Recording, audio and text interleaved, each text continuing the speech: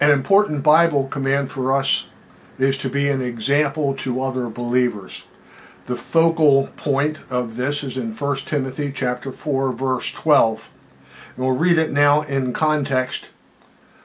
Command and teach these things. Don't let anyone look down on you because you are young, but set an example for the believers in speech, in conduct, in love, in faith, and in purity. Until I come, devote yourself to the public reading of Scripture, to preaching, and to teaching.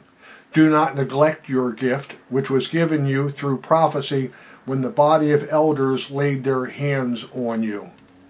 Now, maybe a body of elders did not lay their hands on you, but as a believer, you can rest assured that you have at least one, and probably more, at least one spiritual gift that God has blessed you with. Whether you're young or whether you're old, don't let people look down on you. Go ahead and simply be successful, faithful in using the gifts that God has given you. Amen.